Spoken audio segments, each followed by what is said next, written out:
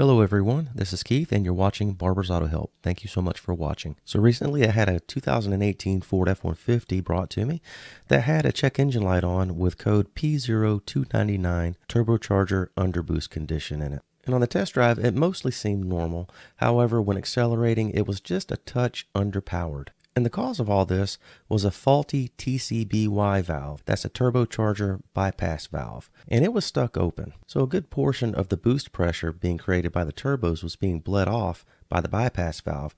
And that's why it was slightly underpowered. And that's what caused the check engine light to come on with code P0299. So this is the faulty valve, and you can see that the diaphragm is pulled in all the way on it. And just to give you a frame of reference, here's a good valve, and you can see that that diaphragm is pushed all the way out. This is a normally closed valve. So when the valve does not receive any current from the PCM turning it on, you'll see that the diaphragm is in the closed position. And of course, whenever the valve receives current from the PCM, it will open.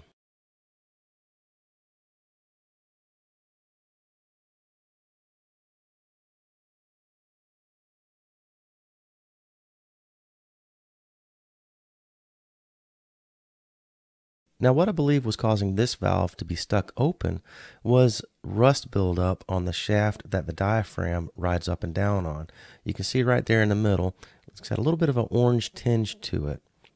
Now I suppose it's possible that this could be repaired by spraying a little bit of penetrating oil on the shaft in the middle there and then exercising the diaphragm back and forth.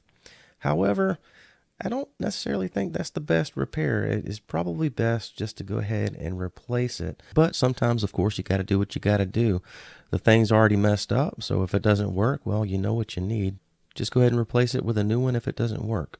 Now, you probably already guessed, this doesn't just affect the 2018 Ford F150 equipped with a 2.7-liter Ecoboost.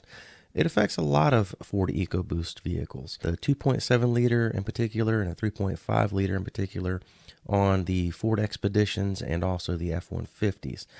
And of course, Ford has been using these particular power plants in those models for years and years now, so it affects a lot of vehicles.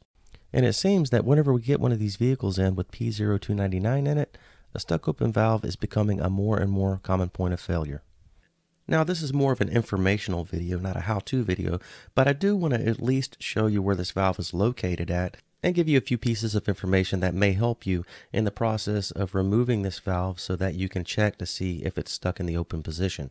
Okay, now we're looking at the front of the vehicle right here, and I'm going to give you a rough guesstimate as to where this thing is located. It's right about there. Now it's behind that area there on the CAC just below the radiator. You can actually see this thing from the top side as you look down behind the radiator just to the driver's side of the radiator fan motor there. It's right there, but it's kind of hard to get to it from the top. So I would suggest accessing this thing from up underneath. Now as you're looking at this thing from up underneath, you'll see that just to the left of the CAC, on the CAC, which is just below the radiator there is your valve. And CAC, by the way, stands for Charge Air Cooler, just if you didn't know. It's just another way of saying intercooler. Now you'll see on the valve you have an electrical connector. Of course you need to disconnect it. And I'm sorry, I don't have any footage of how to do that. And then on the valve itself, it's held on by two screws. And both of those screws have 7mm heads on them. Now you'll see that you got this big outlet tube here that goes up to the throttle body, and that's kind of hard to work around. So I found that if you have a 10 or 12-inch quarter-inch drive extension with a universal joint on it attached to a 7mm socket, and then of course a quarter-inch drive ratchet, you can actually work around that tube and get those screws out. And once you get the screws removed, of course you can take the valve out. While the valve is out, go ahead and check to see if it's stuck open. If it's stuck open mechanically, then you know you need to replace it or try to repair it. Now, one word of caution that I would give you when you're going back together with this thing, don't over torque the screws. You could easily strip out the holes, so do not over torque them. Just be careful. Of course, the installation is reverse procedure, and please note, guys, this isn't a very detailed video as to how to remove this thing and install it.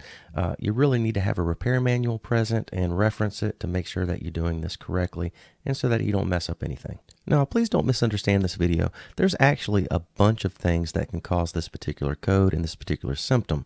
This is just one of them. And as always, I would highly suggest that you have a repair manual available so that you can reference its pinpoint test for this particular code to ensure that you don't misdiagnose your vehicle. You guys, as always, please read the entire description found beneath or to the side of this video. I may need to clarify some things about this, and that's where I do that. Also, please read the entire disclaimer at the very end of it. If you have any questions, please ask down in the comments section there. I'll try to get back to you as soon as I can, if I can. Also, please like and subscribe. Thank you sincerely.